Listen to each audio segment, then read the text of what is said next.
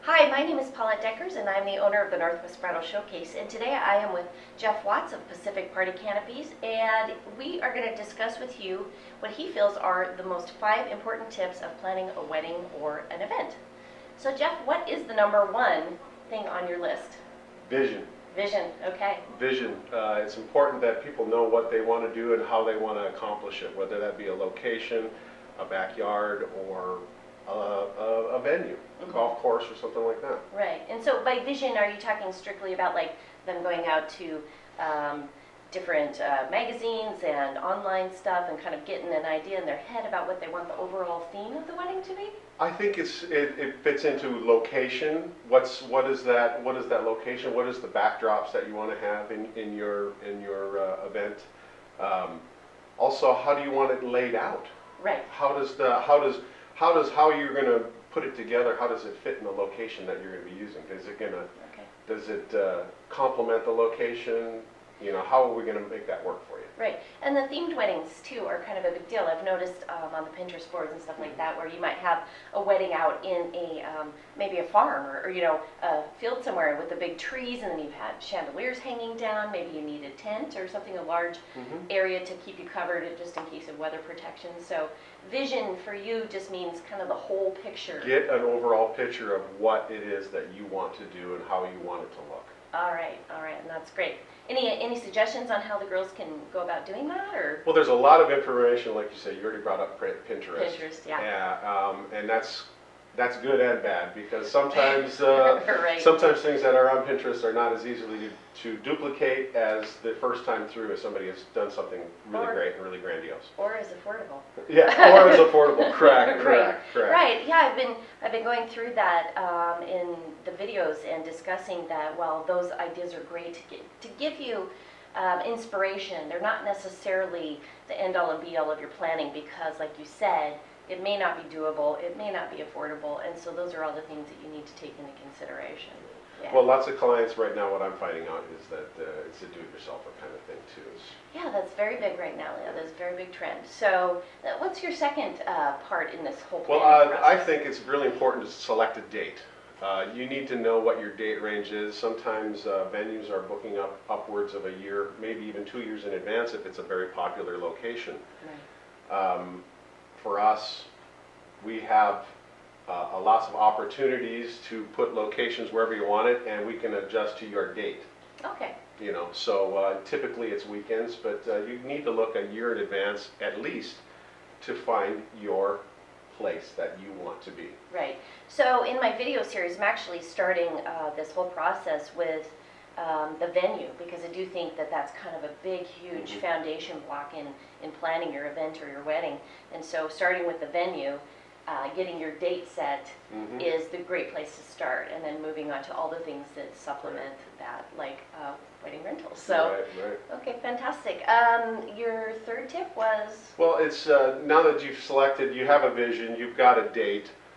What is your location? Yeah. You know, is it XYZ location here in whatever county, Washington? Is it in mom's backyard? Is it in grandma's backyard? Is it at a state park? Right. There's people are doing a lot of things that are doing very casual. I find that things are getting very casual. They're at state parks. They're doing chairs. They're not necessarily doing big tents and things like that. But there's every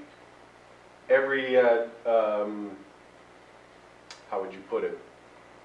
Every opportunity style. Yeah, well, there's everything in between, from grandiose to the very simple and minimal. Yeah. You know? And that's what happens when you're dealing with a lot of do-it-yourselfer people as well.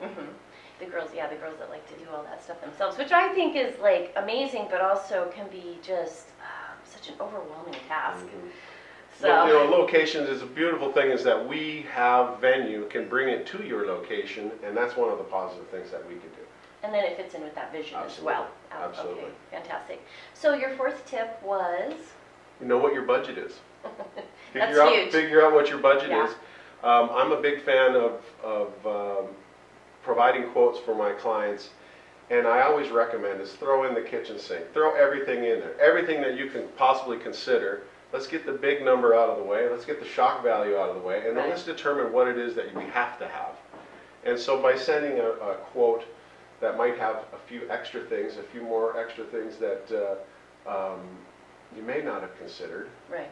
and then you can sit down with your family and your fiance and whoever to make those decisions, you know, with your event planner, and determine what you have to have and what you can do without. And then we customize your order for what you want. Right. So going back to that vision, so you might have a vision for this wedding, you get the quotation price for all the rental items that you might need to make that happen, and then you kind of might have to readjust, scale back a little bit to fit within your budget. And then I think basically planning your budget from the very beginning is the number one key to a successful wedding, and coordinating all the details that go with it. So. And you know, to go back on that with that budget is what the vision thing is now you've selected, maybe you've selected a size tent that fits in your yard or grandma's yard.